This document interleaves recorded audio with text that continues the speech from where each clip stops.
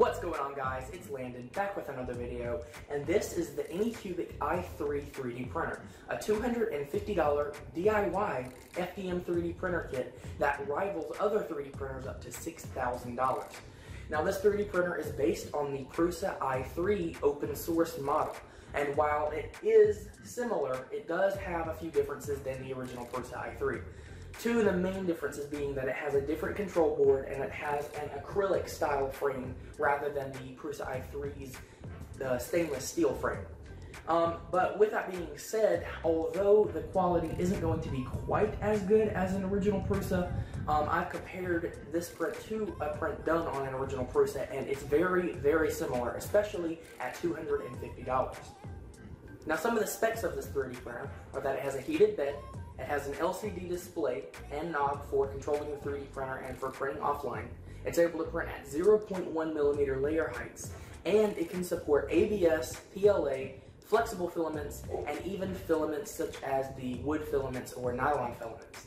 Now, this 3D printer does not have an auto leveling bed, so you will have to level the bed manually. And that took me about 2 hours, but it is necessary to get a very level bed for your prints to stick to the base, because that first layer is the most important layer to ensuring that your 3D prints don't fail midway through, say 3 hours into the print. Now, I mentioned that this is a DIY 3D printer, and when I say DIY, I mean DIY.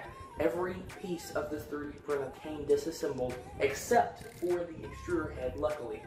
And it took me about 5 hours to assemble, and I took a time lapse of the entire assembly just so you could get a feel for just how long and tedious the build process was. But if you're into DIY stuff, if you're into electronics, then this is actually a great kit to have, because you, one, learn a lot about how the 3D printer works, and two, it's just fun building it if you're into DIY. But let's go ahead and cut the time lapse.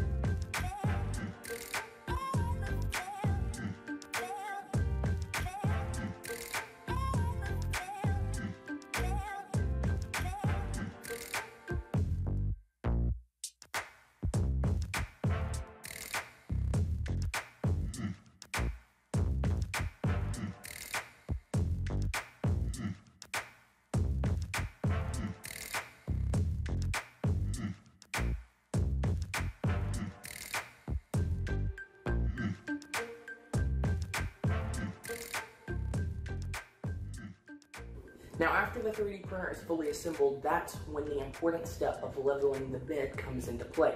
And so you actually level the bed using these 4 knobs down here on the bottom for each corner of the build plate. But once it's fully leveled, then you can get some really, really good prints.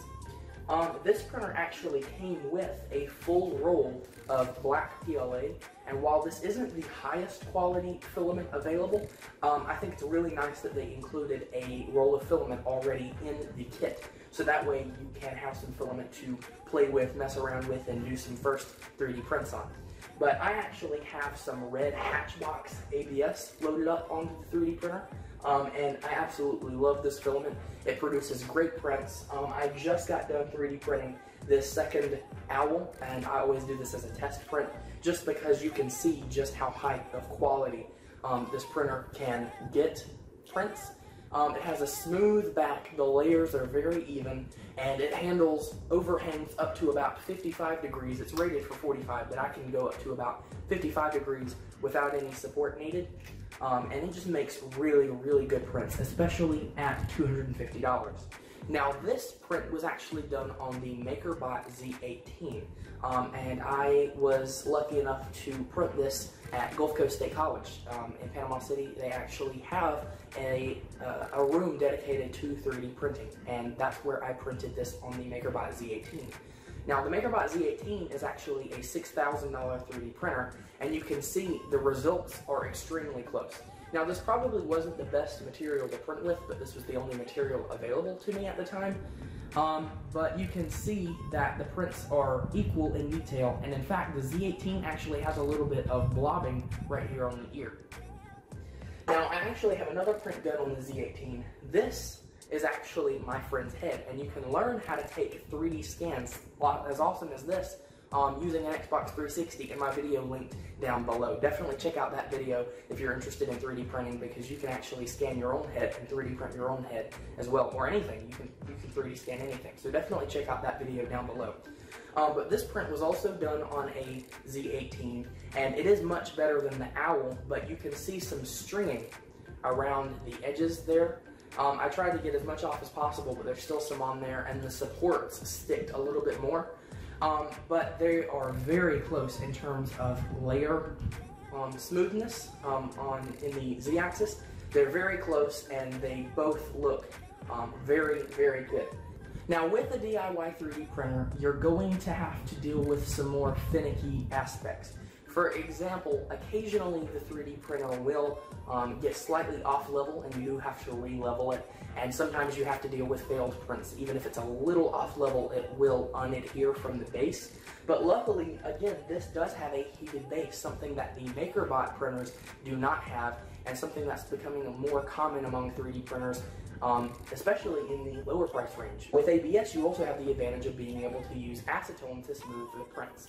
And this one, you can see, is very smooth on the outside. You can give it that injection mold kind of look with acetone, something that you can't do on PLA. And that's another reason I really like this 3D printer. Now, to 3D print with this printer, you use the open source Cura software. It's completely free, and it's great for beginners like me because it gives you all the settings that you need on the side, such as the print speed, the hot bed temperature, the extruder temperature, and it even has preset settings for ABS and PLA. And it's great at slicing the objects. And it also allows you to export in G-code, something you need to do if you're going to be 3D printing off of an SD card. Which I'm very glad that this SD card slot is as accessible as it is. It's actually right here behind the LCD display, which is great because a lot of other DIY 3D printers, you have to reach back behind the printer on the board, or it's just really hard to get to in some areas. But they actually included this SD card as well as a lot of test prints. So that's really good in my opinion, because a lot of companies don't do that. But the SD card that they give you, you can just plug it into the adapter, and you can load up Cura and export the file in G-code. And then instead of leaving your computer connected to the 3D printer the entirety of the 3D print, you can let the 3D printer do it on its own with the SD card. But you can still plug in the computer into the USB port on the control board if you wish. Now, overall, this is a great 3D printer in my opinion, especially for the price. And while there were a couple things I wasn't satisfied with, and although the acrylic frame is not the best for a 3D printer, for $250 you really cannot go wrong with this printer. And in fact, Anycubic has a new Anycubic i3 Mega 3D printer, and it's a little bit more expensive, but I think it can do more as well. I will include both of these 3D printers down in the links below in the description, and it'll actually be an affiliate link this time. So anytime you go click on that affiliate link, I will get a little bit back at no cost to you, which helps keep the channel going. Another thing I would really appreciate is if you could check out my friend Caleb's channel. His channel name is Caleb Talks, and he actually has almost 800 subscribers now. Now, YouTube recently changed the limits on what you have to do in order to monetize your videos, and right as he hit that mark to monetize his videos, they went ahead and changed it again. So now you have to have 1,000 subscribers as well as about 400 hours of watch time, or 1,400 hours of watch time in a year for you to monetize your videos. So if you could go check out his channel and subscribe, I would really appreciate that. He would really appreciate that. And it will also be linked down below, and his videos are hilarious. But thank you for watching, and I will see you in the next one.